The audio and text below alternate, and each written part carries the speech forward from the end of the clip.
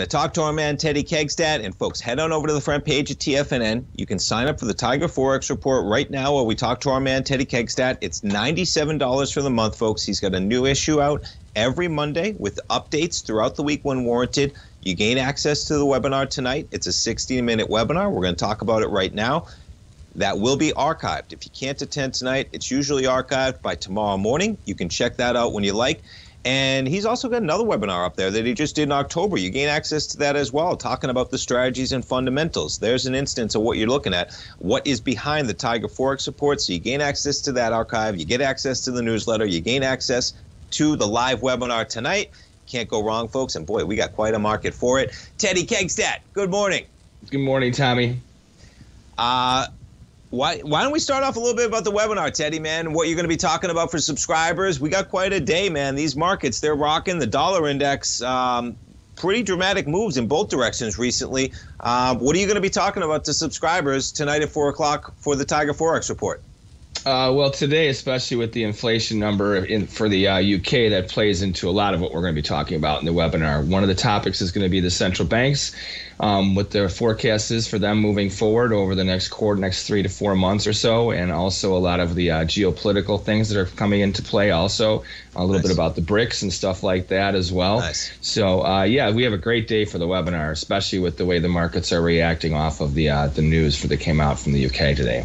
It's pretty awesome, and I know we talk to you every Wednesday. It seems like Wednesday is a great day to talk to you, man, whether we're getting Fed Day, whether we're getting inflation data, whatever it is. We got markets moving for sure. Where do you want to kick things off in terms of taking a look, man? We got some action in crude, we got yields, we got dollar. Where do you want to start things off as we jump around?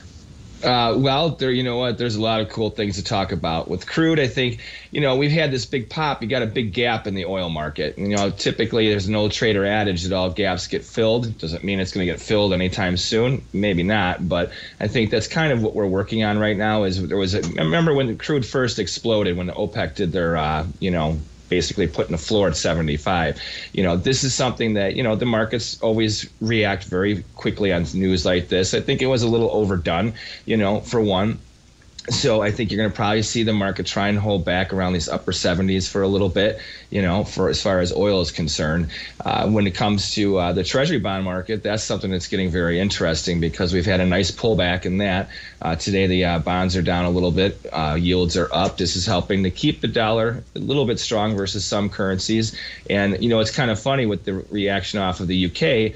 As far as Europe, you have a mixed bag of goods. You got the euro US dollar that's down. You have the pound that's up. You have the US dollar Swiss, which is up today. So there's a lot of divergence going on as far as many of the currencies, which is something that we've been talking about for a while. And I think that really plays into a lot of these factors that, are driving these markets and these trends that, I've been talking about how the dollar index it's always a good gauge overall for many currencies. It's a lot of times it'll basket all of them, but now we have such divergence that, you have to use the dollar index accordingly, and I think it has more to do with the euro and a couple other currencies than it does, for instance, say like with the US dollar Swiss, and also some of the other lesser major pairs. Like, for instance, you have the Australian dollar and the New Zealand dollar, both which have come into basically a sideways trade with everything that's going on right now.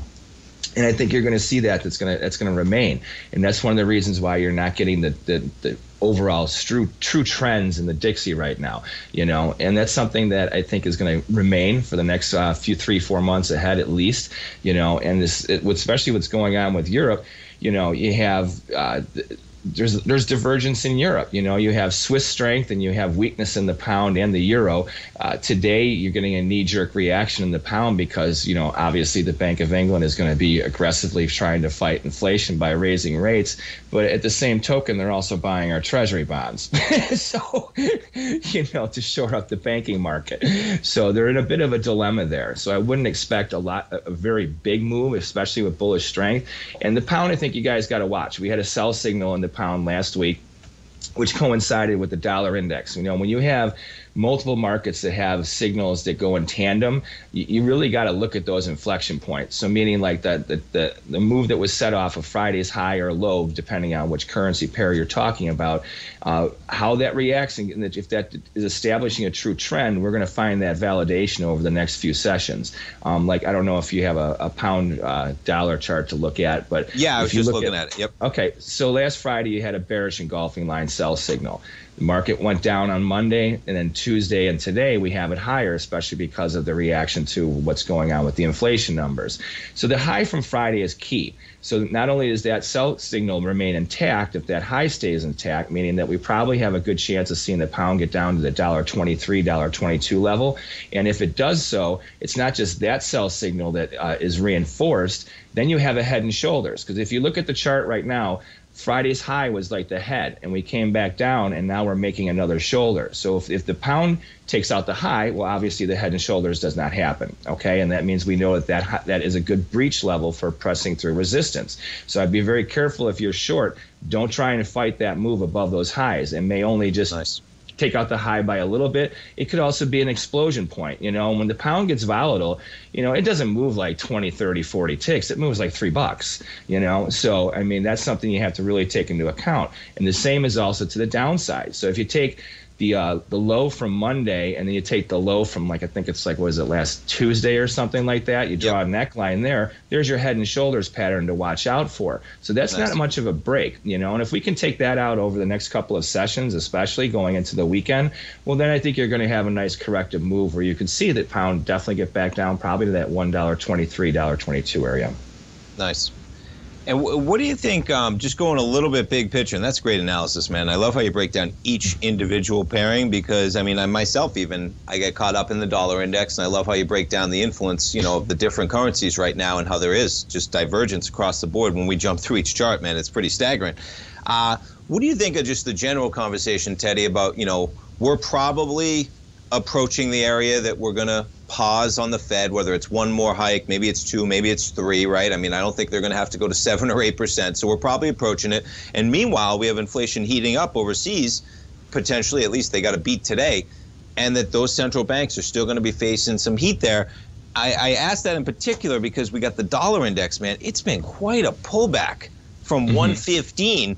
Do you think the market's gotten even ahead of that move? Because we're almost back to when the Fed started hiking, which is just remarkable when you think that we're back to where we were when we started hiking. Meanwhile, we're still hiking. What do you think of that kind of conversation? I'm trying to do that in my own head, saying, is the market already ahead, or could the dollar be facing a lot of weakness if we start to pause and then you still have, Europe? And I know I'm bringing it back to the dollar, and you've told us that there's divergences, but what do you think of that kind of conversation? I would love to hear what you have to say about that one. I think the consensus is ahead of themselves, and I'd be very, very cautious on trading off of that kind of information. I personally think the Fed's going to be raising quarter points for the rest of the year, most likely, especially with unless there's a major shift where the inflation starts to really drop globally, and I don't see that happening, so. Well, Teddy, I appreciate it. We'll leave it there because I know you got a lot to talk about tonight as well at 4 o'clock. Folks, please check it out. Teddy, thanks for the time, man. And I'm going to be in there as well. I look forward to it at 4 o'clock, man. Good stuff tonight, Tommy. It's awesome. Really thanks so much. Folks, check it out right on the front page. You can sign up during this break. You're not going to want to miss tonight. We'll be right back.